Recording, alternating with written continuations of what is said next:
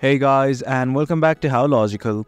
In this tutorial, we're gonna look at how to share files from your OneDrive to external users. Now let us begin. As you can see, I have already logged into my account. In case you have not do it right now, it is quite easy.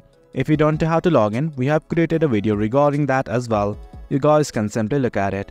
Now let's simply look at how to share the files and folders with external users. Right here, as you can see, these are the files that are in my OneDrive. Now let's simply say I want to share this folder that is called as document. I'm just gonna hover over it and simply scrolling to the right, you will find these three dots or simply called as more actions. Click on it right now. Then something like this will open up. It's gonna give you plethora of options. But right now, what you guys need to do is simply go to share. Click on it right now. Now this thing will open up. Denote that you can directly send the link from here as well, but right now I just want to copy the link, so I'm simply gonna focus on the copy link section.